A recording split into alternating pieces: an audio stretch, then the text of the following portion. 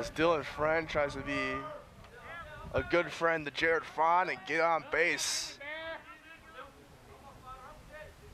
Now in dirt, and Fahn will take off and he'll go to second. So an interesting beginning to the bottom of the 8th here, as it's a 5-ball inning for Camp Seidel. And just glancing over to the bullpen of the Stephen Point Pointers, you can see that it looks like they've got some activity moving on. Looks like they might be getting their closer ready for the 9th inning. It'd be nice for the Warhawks to get Seidel out of the inning because he's rattled this lineup. And the pitch. That's a ball. 2-0.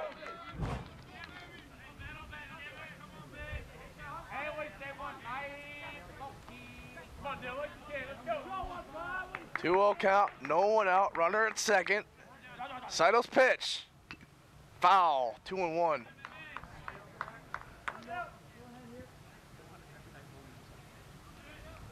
Michael Pierce on deck. So Warhawks looks to pierce the heart to the Pointers late.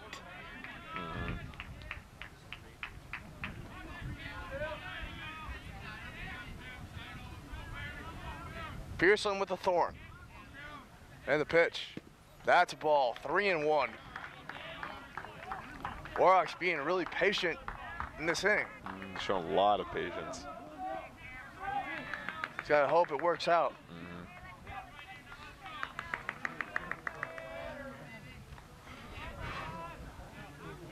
3-1 pitch.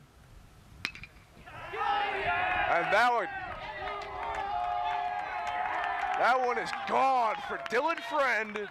And the Warhawks are finally on the board. So patience pays off for John Volinich's squad there as Dylan Friend knocks one out of here. Friend gets his 6th home run of the year, which is leading the club as we speak. He had 8 last year. So getting close to breaking that mark from last year. So right now, Flood back on the mound for the UW Stevens Point Pointers. He's been out there for a while.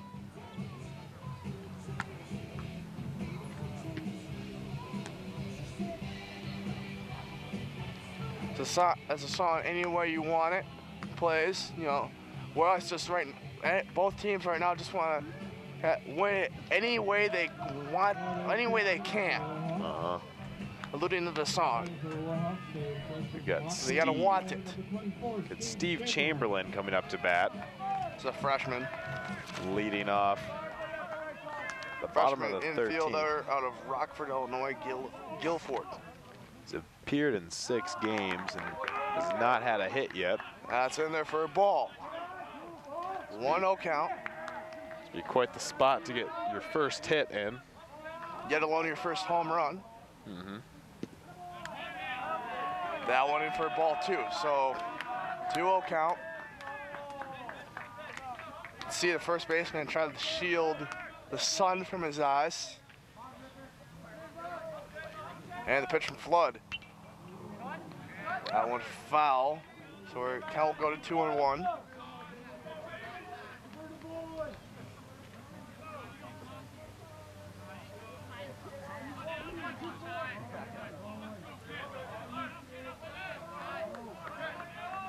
And the pitch to Chamberlain.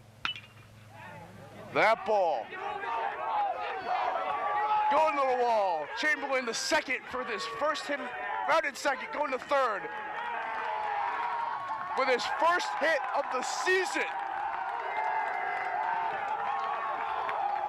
And now it's the go-ahead run in the 13th inning. So I probably just over-modulated my mic there. But runner at third, nobody out. What a spot for a freshman to step up in. Probably imagine John Volich in that dugout with the team as they're probably going ecstatic for that young freshman, Steve Chamberlain.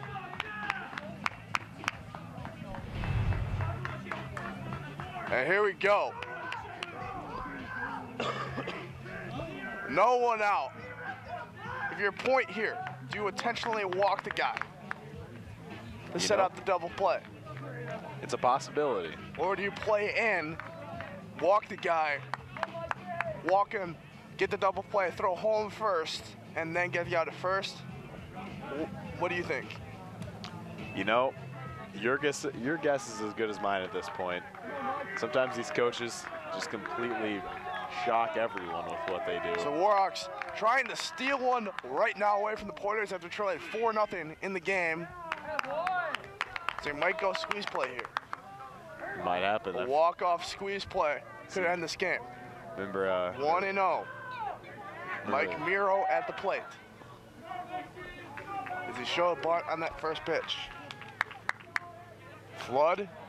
The runner is, and that one fly out. Chamberlain will tag, will stop. So it'll be 1 out now. Runner at third. And I believe it's gonna be Adam Gregory with his second at bat, because I know they subbed out Kuhlman.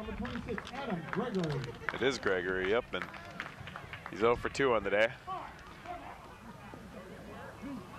Lefty up. The bat, and Adam Gregory. Tyler Flood on the mound. Runner third, 1 out.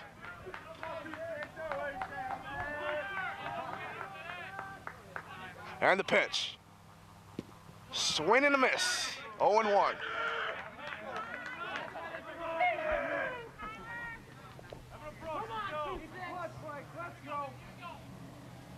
Oh and 1 the count. If you're Tyler Flood, you want to strike out here to make it 2 out. You don't want to allow that run to score. The Warhawks, you want to base hit. It's anything they can score them. Ball in the dirt. Good block by the catcher. 1-1. If the catcher lets anything get behind him, this game might be over.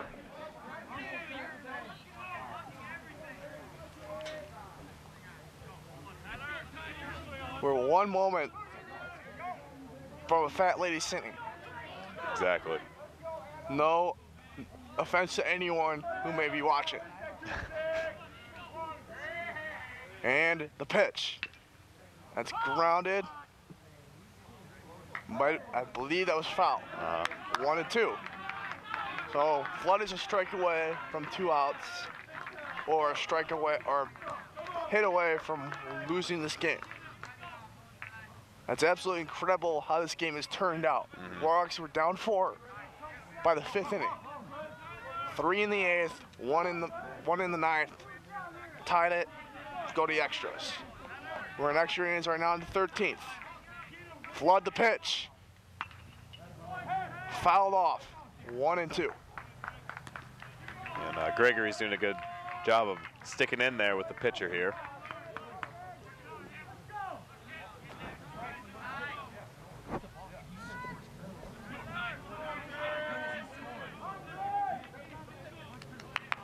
One out in the inning.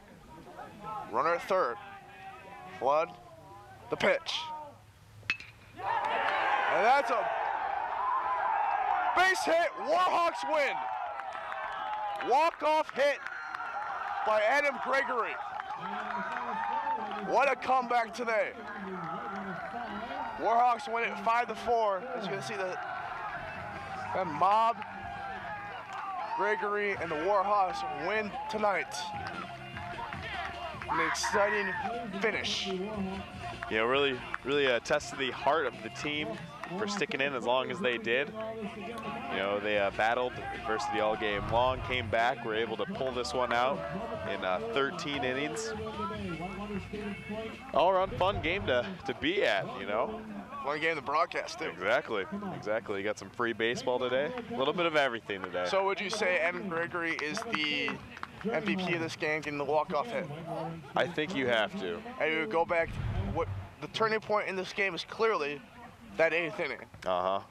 When they're down 4 going in the inning, they get some runners on base.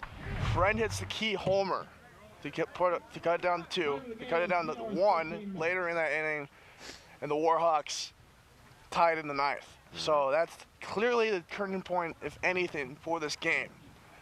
But in the end, the Warhawks get the W and win and win both games and to play tomorrow against this team again, so they could go up 3 games on point. So the Warhawks get their 20th win in the season.